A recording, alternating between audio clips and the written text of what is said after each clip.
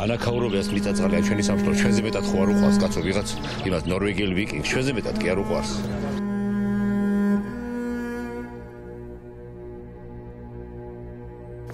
აკავლა არ შეიძლება მაგრამ გავხსნით ჩვენ გამოსახლებული ვარ ამ სახლიდან მე თხოვნით მათი თხოვნით გეოლოგიური სამსახურის თხოვნით ნორვეგიელების გადავედით სხვაგან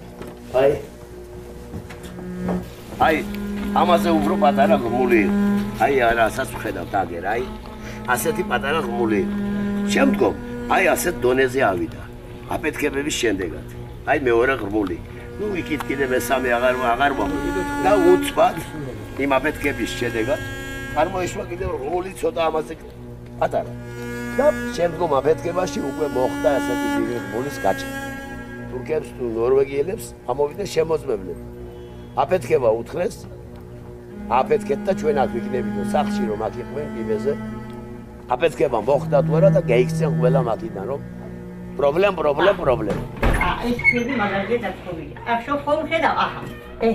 ეს ასე მიწუჩნული იყო რა. კარგად, არაფერი ასეთი ხომ არ იყო. მაგრამ ეს საწევდა არ ვიცი და აგერ გეიცია მარაყვია. ოთახებმა იქით. Here is another village where people are strongly opposed. At an early stage, they signed a petition against the plans. Their village lies right next to the main dam. Right above the dam, a massive scar in the landscape. A landslide occurred here in the 1970s. Nobody died, but it is a reminder for people of the looming risk which they fear will greatly increase. Interestingly, this relatively recent landslide was not mentioned in the environmental impact assessment for the project.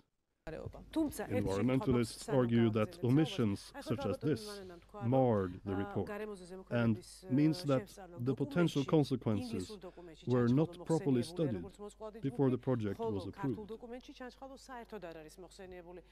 This may be the case in terms of that it's not mentioned, but we have been aware of this for a very long time, and we have invested very heavily, several $100,000 into monitoring of the landslide situation in Charlotte to try to understand basically whether there's any relationship between the construction of the project and the landslides in the area.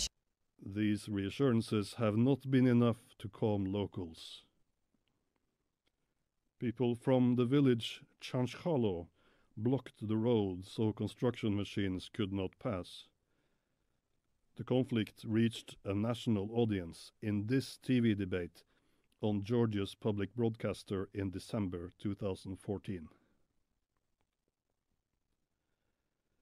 In other villages, residents have tried other means of opposing the project. None of them succeeded. But now the plans are halted, not because of protests, but because several tunnels collapsed a few weeks after the formal opening in 2017. The company has since admitted that their geological studies were faulty.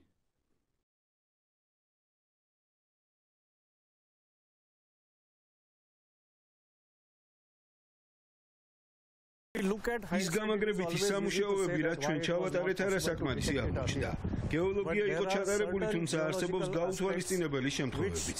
ამჯერად ყველაფერი გავთვალეთ და სამუშაოები ყველანაირი სტანდარტის და უსაფრთხოების დაცვით მიმდინარეობს. ჩვენ შევისწავლეთ პროექტის დაწყებამდე იმ სოფლების მდგომარეობა, რომელთა სიახლოვესაც გადის გვირაბები და შევისწავლეთ სამუშაოების დასრულების შემდეგაც და შეგვიძლია დარწმუნებით ვთქვათ, რომ ჩვენს მიერ ნაწარმოებს სამუშაოებს პრობლემები არ შეუქმნია.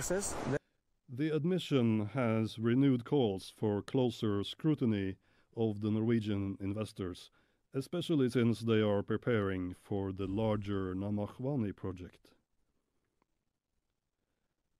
We are back where we started, at the river Rioni.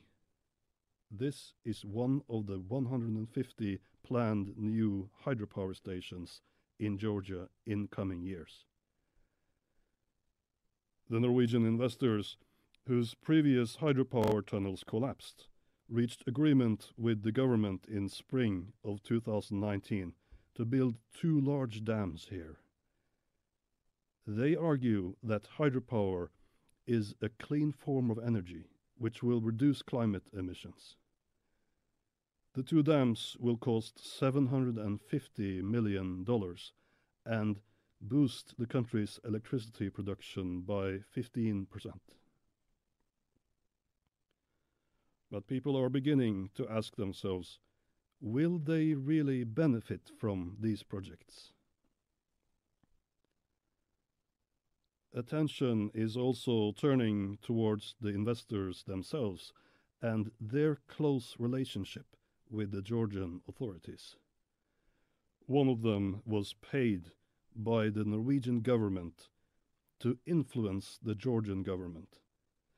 He lobbied with 3 of Georgia's prime ministers, trying to convince them to build this power line in order to export Georgia's electricity to neighboring Turkey.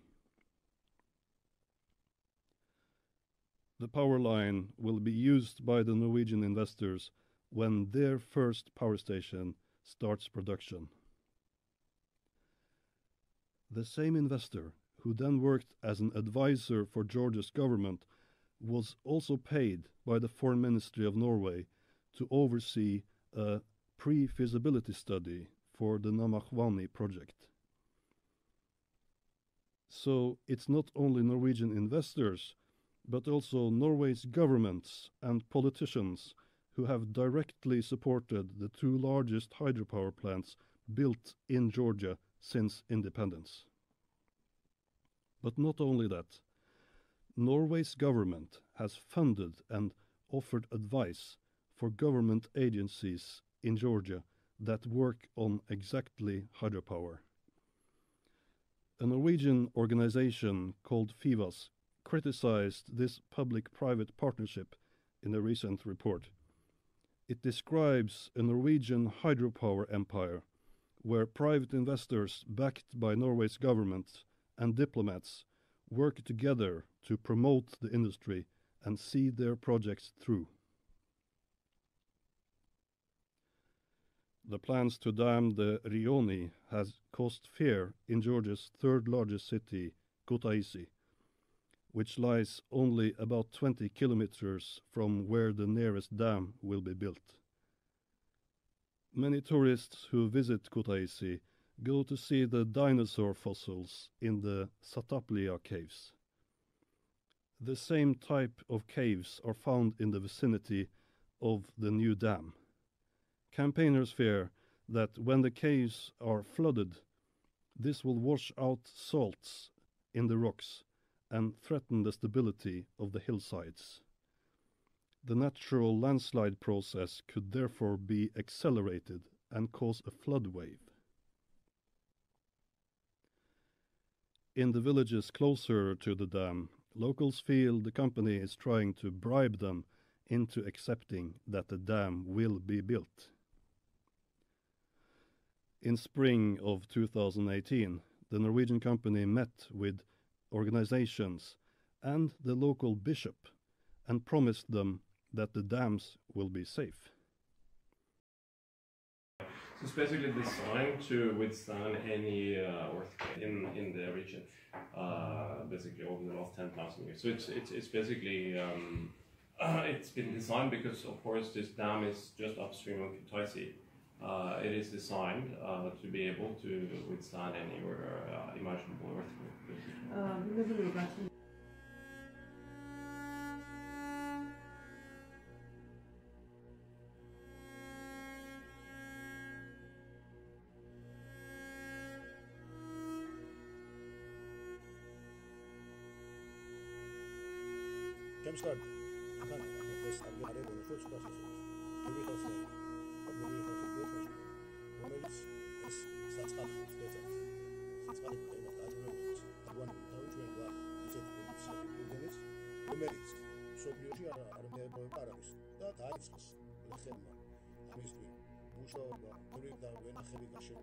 და ფილმმა რამდენი სიშვიში ტიპი 65 წელიწადია გაჩნდა და ეცარ შუბი და მიწებს ეს აბიუტო მოსულს